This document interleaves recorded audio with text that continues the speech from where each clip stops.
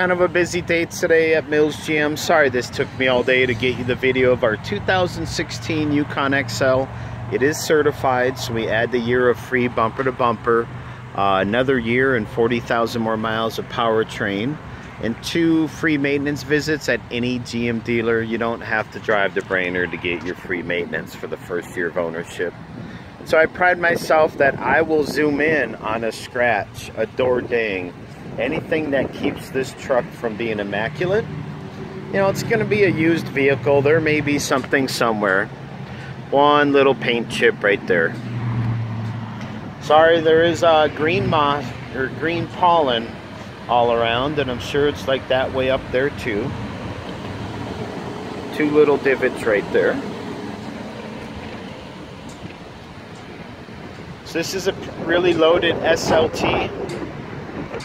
Does have nav, DVD, new tires, heated and cooled seats, Bose radio.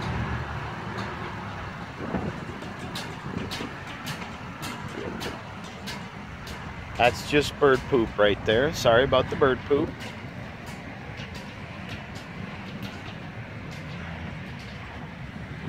And I know you prefer the middle row buckets,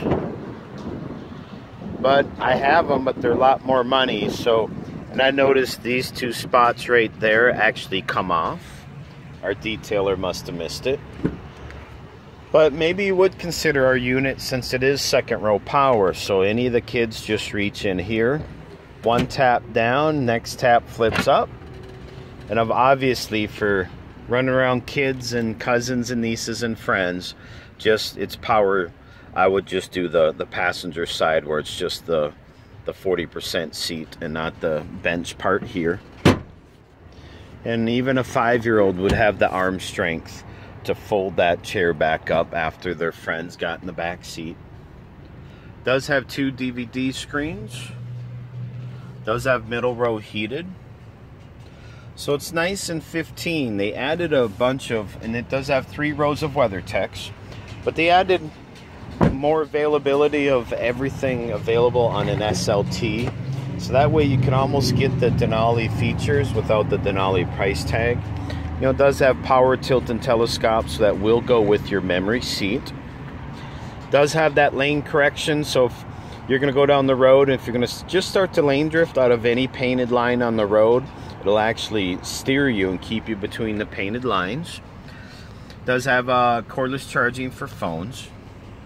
Of course, the cooled seats. Has 2 navigations. It has GM's navigation, and then obviously, if you don't know, it also would be Android Auto or Apple CarPlay. You can plug in your phone and have Google or iMaps up on the screen for you.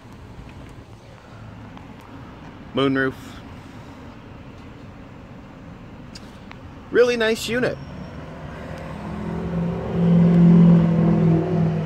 Tried to focus on just the only blemishes I can find, and maybe since that 2nd row power, could you make it work? All right, give me a call.